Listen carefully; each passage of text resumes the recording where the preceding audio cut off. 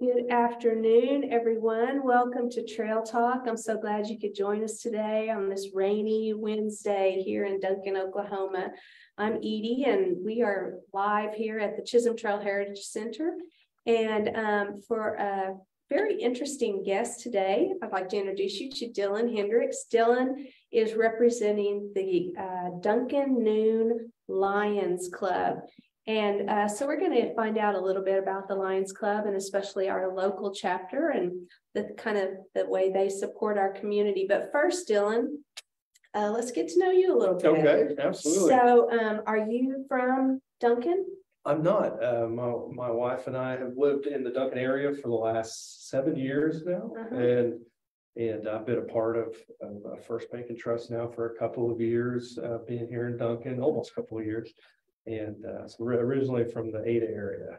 Okay, so what brought you to Duncan? Well, my wife she is from kind of northwest of Marlow, and her family lives there still. So we kind of moved over this way, and that's how I got into banking, and that's kind of what led us to one way or another to Duncan, Oklahoma. To Duncan, Oklahoma. Very nice. And so you like Duncan? Just fine? Love it. Absolutely. There's you get an opportunity to be in different places in your career and in your lifetime. And I think I've had the opportunity to be in enough places to know that Duncan is special. And when you hear somebody say that's from a location, from a community, it's like, okay, well, everybody thinks that about their hometown, but when somebody who's not from this area, and that would be me, coming in and saying there's something different about Duncan, and I think that's a special thing. And Duncan is pretty special. Right. My husband and I were the same way. Neither of us grew up here, but we really are glad we raised our kids here, where this was a good place to call home. Absolutely. For us. So shout out to Duncan. That's right. So how long have you been a part of the Lions Club? So I've been a part of Lions Club International for 6 years now. Okay. I've been a part of the Duncan Noon chapter for 2 years now since I moved to Duncan, moved to work out of Duncan. Right. And 2 years. So did you live in Ada before coming to Duncan? Or another community? We've been in the area, just usually commuted. So I was in Chickasha. Okay, in Chickasha. So that was that okay? Lawton, you said. Yes. So you were in Lions clubs in those other two communities. In Chickasha. I was in Chickasha. Yes. Okay, in the Chickasha. Correct. So that's kind of interesting. I'll probably come back to that in a minute. But so tell us what it is about Lions Club. Well, no, let's go back. Let's go back to the beginning of Lions Club. Okay, tell us kind of the history. Where did it all begin? You bet. So it all began in Chicago, Illinois. A lot of the business leaders there in that community knew they wanted to organize some sort of social club that had a purpose. And so I believe that was in the late 1910, so like 1917, right around there. Okay. They decided to put this together, and then I could go ahead and kind of transition into, they had an annual conference not long after that, and Helen Keller was one of the keynote speakers, and she put out a challenge to the Lions Club and gave them a challenge to be what she referred to as Knights of the Blind. And so that was to take on blindness head on, and that be our main focus. And so that's what we do today. But it all started back in the late 1900s, and there's actually a couple of chapters in Oklahoma, not in Duncan, but in Oklahoma, that were part of the founding chapters. Oh, really? Yes, wow, that's pretty cool. Duncan, Oklahoma wasn't very old back in those days, so.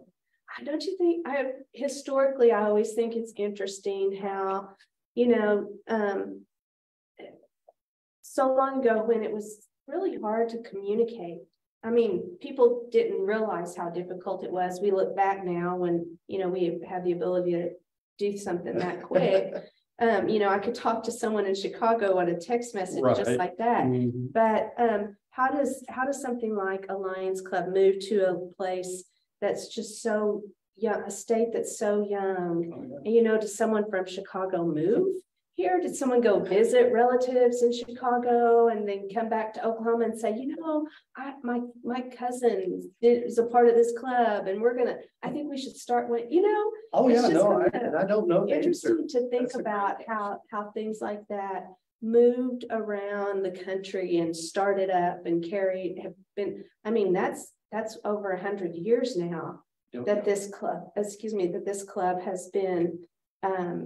I don't know, I say club, but organization. And you said it's Lions Club International. That's right. So at this point, we have, I want to say 80 countries. It's over 80 countries that Lions Club has a presence in. And so Lions Club does stand for, I'm going to have to write it down, liberty, intelligence, our nation's safety. And so that's how the name. Okay, that's where the name came. Lions Club. Yeah. Okay. So it's wait, what are those called? Acronym? It's an acronym. That's right. So acronyms always kind of make me laugh. It's like, did they think of the acronym first and they had to get the words? Or did they write these words out and go, oh, look, if we arrange them like this, it spells lions? I mean, what would you do? I mean, that would be my thing. Is like, I know what I want my mascot to be. Yeah. Let's see if we figure it out. That's funny. Say it again. Liberty, intelligence, our nation's safety. So LIONS. Okay, so those are the three things: liberty, intelligence, our nation's safety. Interesting. And so that's obviously spread, right? Since we're at in international now, but the mission has always stayed the same.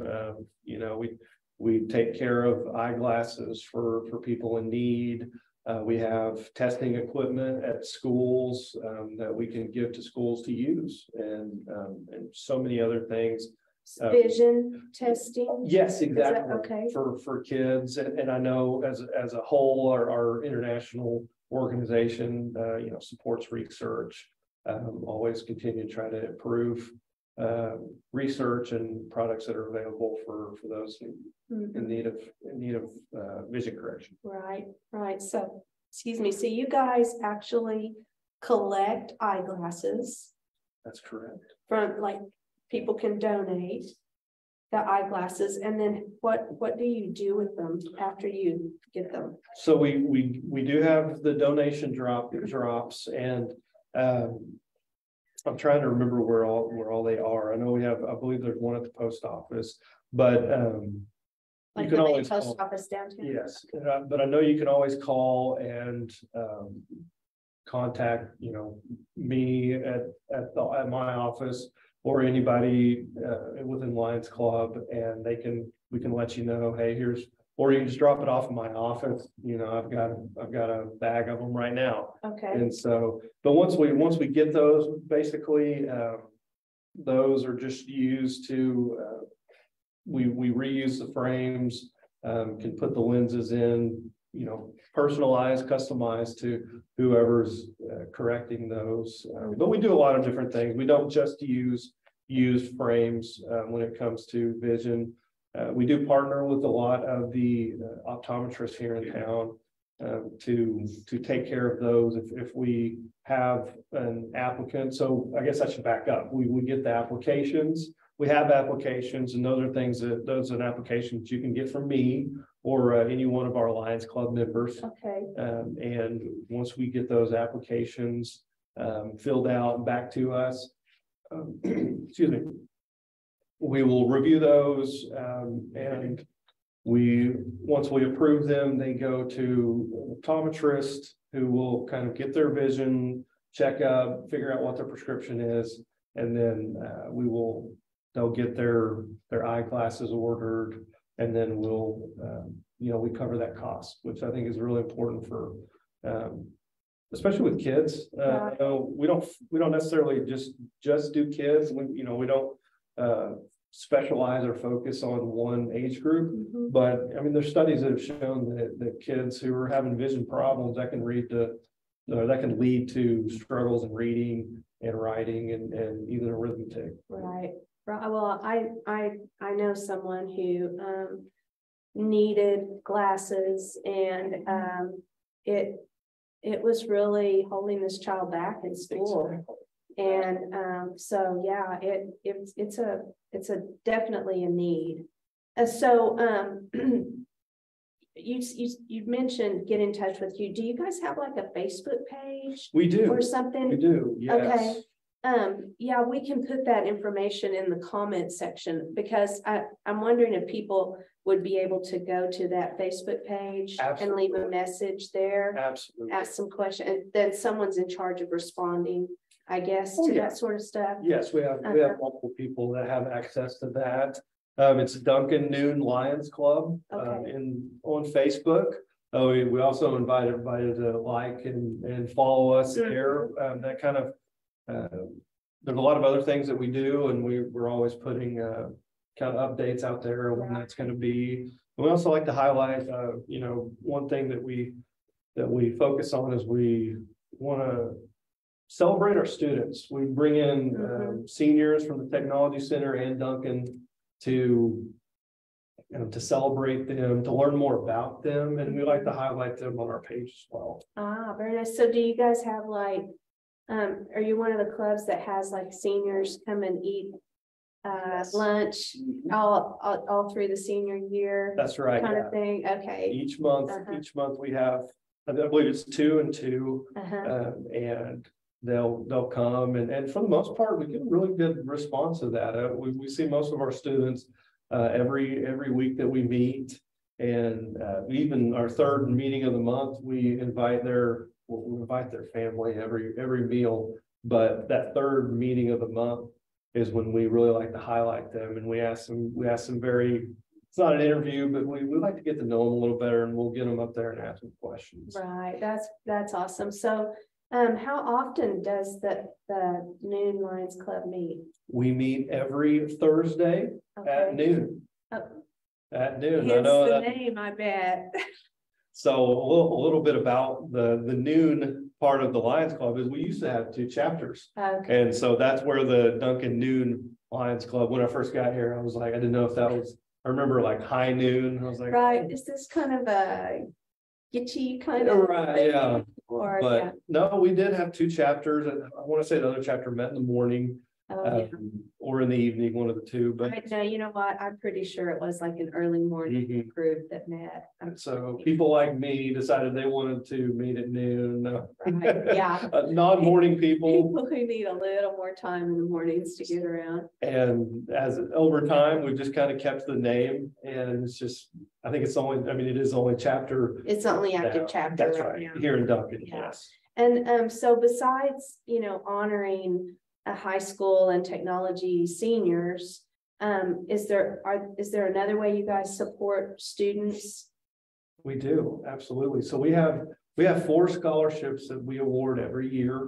We have 2 that go to seniors at Duncan High School, and then we also have 2 that go to our Red River Technology Center students that are seniors, and that could go to any education after they graduate. And so how do students need to apply for those scholarships, or how's that done? Yes, you do, and a lot of those are chosen from our students of the month that I was just mentioning that we highlight.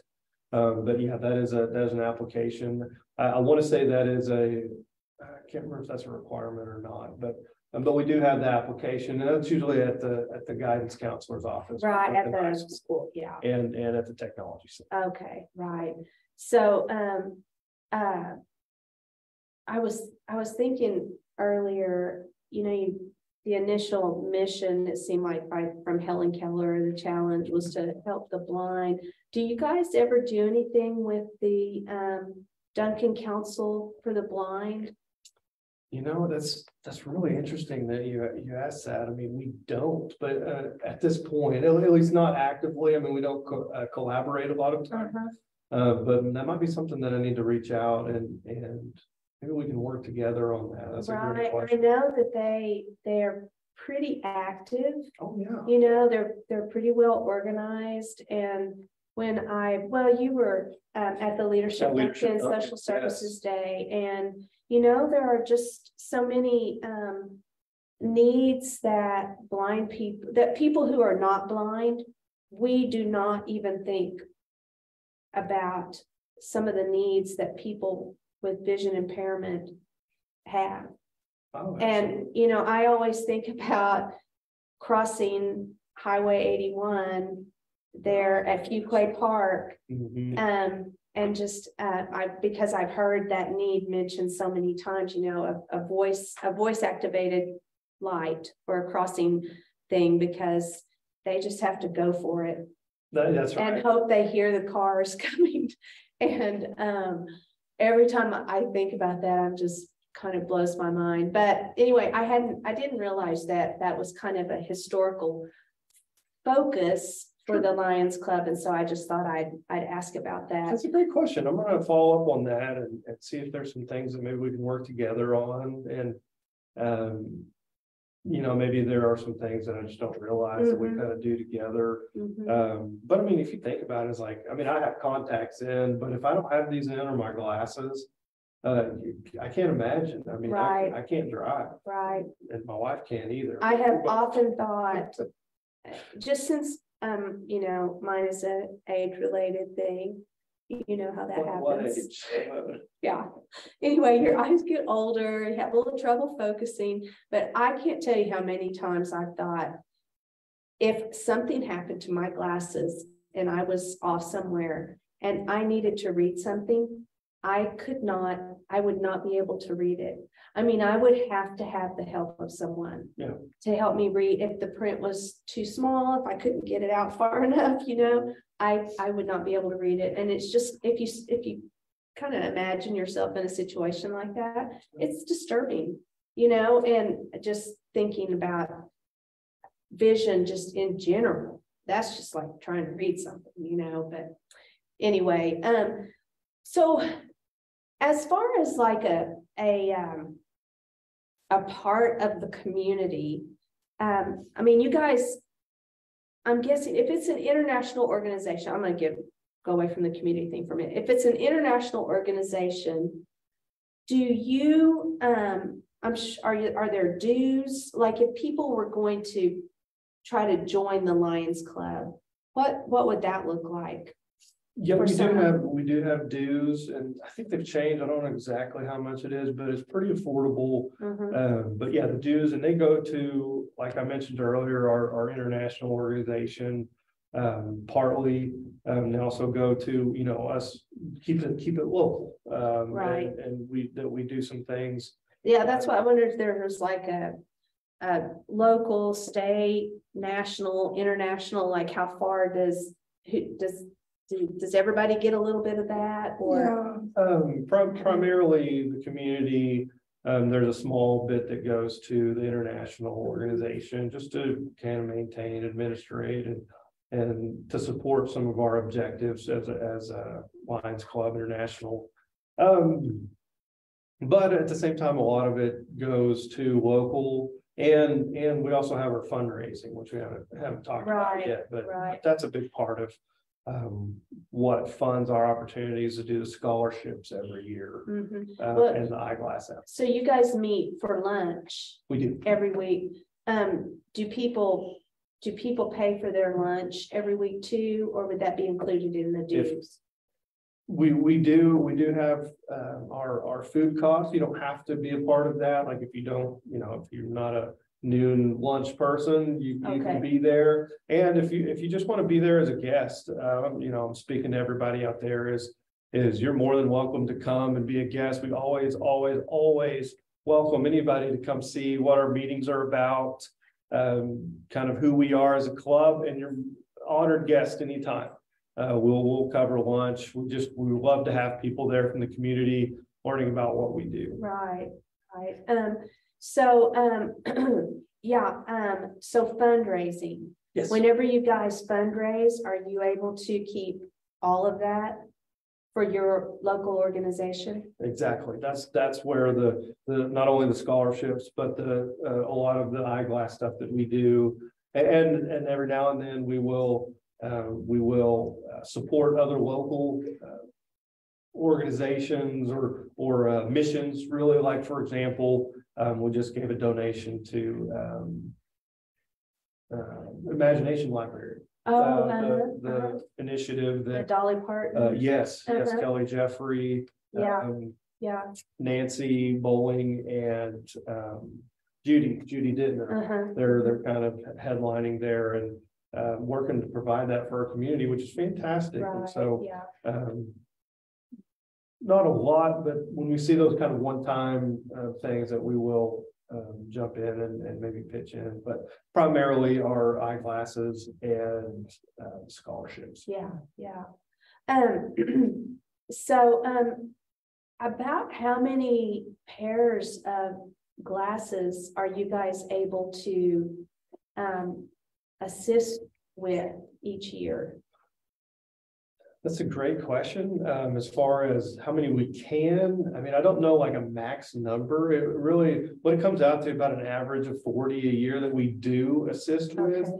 and help with. But I mean, our capacity is more, but that's about how much we do every year. And we're Okay. always welcoming people to apply. Uh-huh. I know it's a lot of times they have a hard time, especially parents applying for their kids. There's a certain stigma involved, unfortunately, that we place as a society on help. And when you're going through a hard time, there's a lot of pride involved, and we'd like to eliminate that. And we don't want that to be a barrier for people. If you see a need for a child or yourself for eyeglass application, we really encourage you to put in an application. Let us see if we can help you. And because that's what being a community is about. Right. And I love that about Duncan, is that they do prioritize community involvement and being together as a community. So are there some like strict financial parameters, or are you guys able to decide on a case-by-case basis as an organization? We do decide on a case-by-case or case-by-case basis. Uh-huh. So we just look at the application and just make sure that there's no concern there. Right. If there's a true need, it's going to be obvious, and we're more than happy to assist. Well, I think that's important to mention, because someone may know someone or be someone who finds themselves in a very unusual but very trying financial situation, just that's out of the norm. Sure. And and their kids, run over their glasses with their bicycle or whatever, or sit on them or something, and they need to have a new pair of glasses, or maybe their kids need some glasses. And so that's why I was wondering if, just that a one-time situation would be something you guys would be able to consider. I'm trying to remember if we have a committee that looks at those, and I don't think there's anything like specific that we look at as far as criteria, but it is a case by case largely. Well, that's awesome. That's encouraging. I think that would maybe give people a little more confidence that, going through that process and applying, that maybe there would be that opportunity. And the fact that you guys help purchase 40 pairs of glasses, but that you actually have the finances that you could do more. Yes. That means that there are opportunities there. So if you know someone, look up the Lions Club and contact them, because I think that might be a good answer for someone who has that kind of a need. Absolutely. So tell us about your fundraising that you guys do. So we have our one big fundraiser that we do every year that we like to push out to the community and encourage everyone to come, is June 22nd through the 24th. It's always going to be right around there every year, but this year it is the 22nd through the 24th. We have our Duncan Noon Lions Club Rodeo. So that's 3 nights of all the rodeo activities. We've got a concession stand, but we also are going to have 2 food trucks.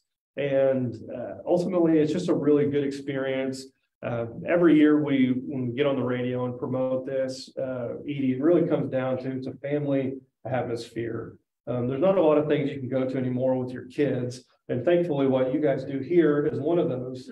But that you can go to and know that it's a family-friendly atmosphere, truly family-friendly. And that's what we tout with our rodeos. It's a great activity for everybody from 2 to 92. And we have a blast.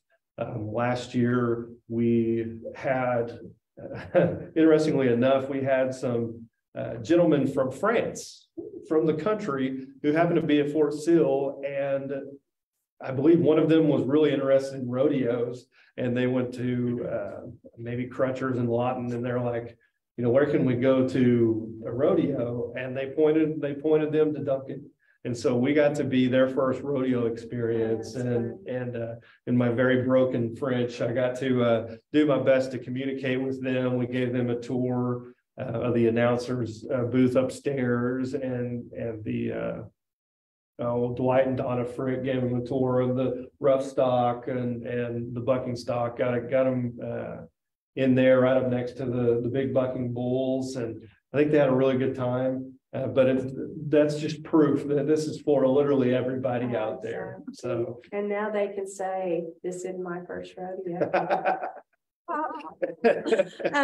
Okay, so you have this 3-day rodeo event, and is it like, is there prize money or prizes given at this rodeo? Is it kind of a part of like the rodeo circuit kind of things, or? It is just like a lot of the other rodeos. There are added money in whether you're doing the roping or the a lot of times the bulls, the bull riding you got added money involved, and that varies from year to year. But yeah, we've got the breakaway roping, you got barrel racing, we've got the different roping, team roping, and I don't think we've got the steer wrestling, at least not in the past, but I know they're always looking to kind of change some things up. But do you do one of those little kid things where they? It's funny you asked that. We haven't, but like I said, we're always looking to improve. And if we had enough people that were interested in doing that, their kids, you know, it's always something maybe we can mutton busting, that's right. Something like they tie something on somebody's tail. We do the calf scramble. Okay, yes. the calf kids, scramble. that's always, we do the nickel. It's entertaining to watch. Right. We do the nickel toss as well for the younger kids, where we just kind of toss out the nickels behind them, and then when we say go, they just, all these little 2 to 5 year olds just run out there trying to find the nickels. And I've seen Donna Frick reach around and give a couple of those really young kids a $5 bill or something. So she might with my ear for telling everybody that, but that's just how much she loves the kids being out there. But yeah, we do the calf scramble and that's worth the price of admission, honestly. Sure. You see these kids that are running out there and see a kid that's probably never been around a calf before. You find out how tough they are real quick. And some will surprise you. They'll show up with that, with not a broken eye, but a black eye, but they've got it. They're there for the money. But it just goes back to being a family fun event, Thursday through Saturday. And we also have the rodeo queens. If that's something that any of our young listeners are interested in, is you can be a rodeo queen and you sell tickets, and then we always have we have candidates, and then we have a winner every year, and we, as a part of that, if you win as a rodeo queen for us, we have a trailer that they win. And so very nice trailers. So is that the winning queen, is that based on ticket sales? Yes. Okay. Yes. So it's based on the ticket sales. And so if you see, here in probably the next month or so, you're probably really going to see some of our candidates out and about in the community, kind of getting ready to make those sales and ask if you would like to donate. But we couldn't do that without the queens. Right. They really hustle out there. Last year was incredible. We had several that were just really working hard, and you hate it. You wish you could, give, and there's second place prizes, but I mean, the way they hustled, you wish we could have given a trailer to every one of them. Right. And so do you know the ticket prices? I don't, Okay. and I don't want to say a number because it might Right. be wrong, but Right, 10, yeah. so, well, 10 sounded about right. If I, 10-ish. something like that, yeah. We're gonna say 10-ish, ish yeah. on that, so don't hold him to it, just. That's right. Yeah, guess. don't come at me with knives and pitchforks. But at the end of the day, though, I mean, like I said, with the way prices have gone up on everything nowadays, it's, you can get in, and I'm trying to remember at what point your kids under a certain age can get in free. And we'll have a lot of like promotional Right, material that you'll be able to see to know that. and But I'm sure your Facebook page will. absolutely, yes. Have If you follow if I can follow our Facebook page, we will have all of that there. And it's just a great night, and it's affordable. I mean, I think that's what we really enjoy about it too, is that it's family friendly and you're not breaking the bank and you have a good time. So is the concession stand, is that run by the Lions Club, or do you guys have other organizations who run the concession and get to make money off of that? We do run that. Okay, you guys run but we couldn't do it without volunteers. Right, We kind of tap into the rest of our community who volunteer their time and effort, whether that's coworkers of mine or coworkers from other institutions and other companies. We all pitch in together, and then the food trucks are not ours. So those are, but they're local food trucks normally that I think we're working on getting another one, but the Mexican food truck that's always there, and I'm failing the name, but there you see them all over town, and it's great to have at least one local food truck. for sure. So now kind of like what I was thinking earlier, why did you choose Lions Club? There are a lot of civic organizations like that, like the Lions Club, that raise money, give it back to the community, support students, all of those things. But why Lions Club for you, Dylan?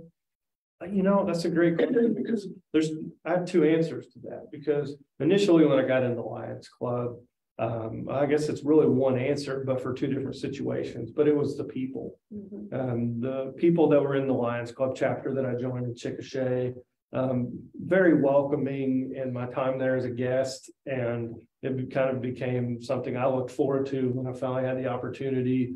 I guess I was there for a couple of months for working on a project a few years before I ended up there, and so I was there as a guest. And then when I returned working full-time on Chickasha, that was really when it was a no-brainer for me to join Lions Club. And then when I got the opportunity to join the team at First Bank and Trust, it was the same way. The people there at Lions Club and really have always just impressed me with their character and the willingness that they have to be a part of something bigger than themselves. Right. And so what do you think is the Lions Club, like what is your biggest impact in Duncan? How do you see you guys like really leaving a mark here in Duncan? That's a great question. I think really at the end of the day, I mean, it goes back to our initial, our mission when it comes to the blindness and fighting that and providing people with resources to be able to see. I think what makes it worth it for us, whether that really leaves a huge impact as far as from a quantity standpoint, but the thank you cards that we get, people who come back that, you go back to the Bible and see the lepers that were healed, and there was the one that came back to thank Jesus. And I think that is the quality that when we see a lot of these people are just very thankful. And to me, that alone is worth whatever we go through the nights at the rodeo being done at 1 a.m. and try to stay awake the next day. It's all worth it because of that. Right. And it's not just that feeling of gratification. It's knowing that you did something really worthwhile that changed someone's life and encourages you to keep going. That's right. That's what I think, those kinds of thank yous. That's what I always take away from that. That just encourages me to just, dig in and go again, go do something else. So, well, I tell you, Duncan has a lot of really committed business people who go, who do more than just make their money and spend it here in town.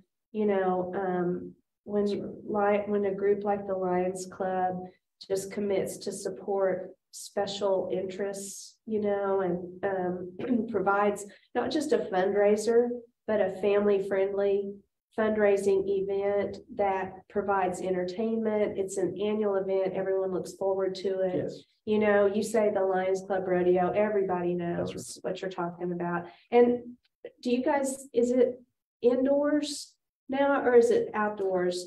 It's at the Claude Gill Arena. That's the Okay, one on the south side. Okay, that's where I thought it always was, but I wasn't sure now that they have the big indoor arena. There's something about sitting outside at a rodeo It's a too. true rodeo atmosphere, but, and I don't want to take away from other clubs. I mean, and especially here in Duncan, Yeah. you know, we were talking about the fact that we can have a fundraiser that's for families. I mean, you know, think about Kittyland, right? Exactly. I mean, that they have that option, and Rotary does so much for the community, and I don't want to take away from those organizations either, because they have the same type of people. Exactly. Yeah. And then, It's just that, I mean, there are so many different needs. I'm so glad that Duncan has all these different organizations and nobody's stepping on anyone's toes. Everyone is, there are more needs than we have the ability to cover. 100%.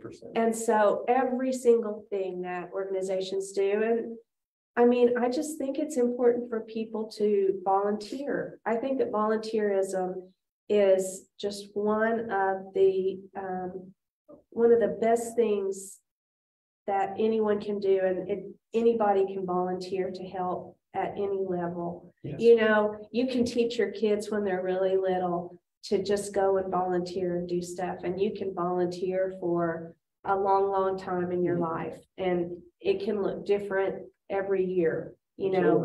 And so I would just appreciate people involved in businesses who are members of the Lions Club and what you guys do for our community. Yeah, thank you, Dylan. I appreciate you being here.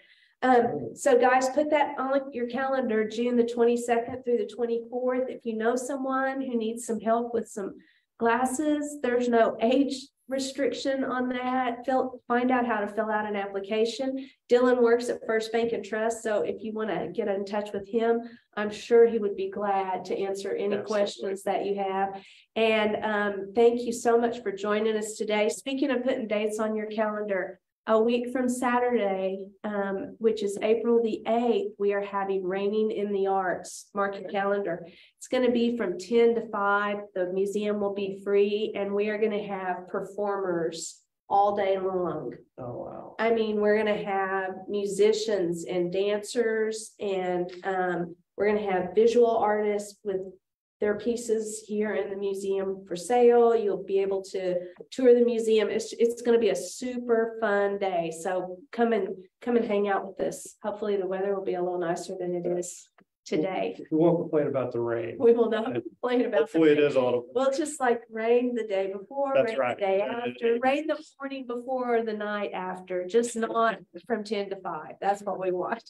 So anyway, when we go off, we always say happy trails.